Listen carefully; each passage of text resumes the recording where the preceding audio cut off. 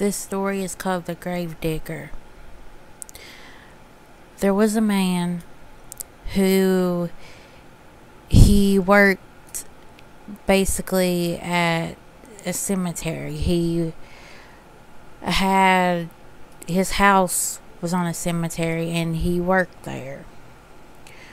Well, he was really mean. He was not a friendly man. And he was digging a grave one day, and all of a sudden the old woman come up to him and started singing, "You're an awful, awful man, not well bred, no respect for anyone, not even the dead." The next night, the same thing happened. He kept hearing it over and over. She just kept coming where he was.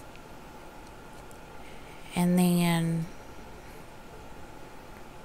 one day, he got really angry.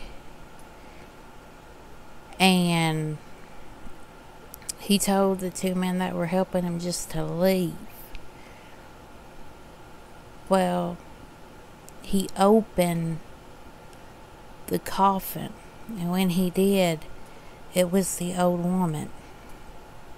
And he ended up falling into the grave and died. So that's the story of the Gravedigger. Until next time, God bless.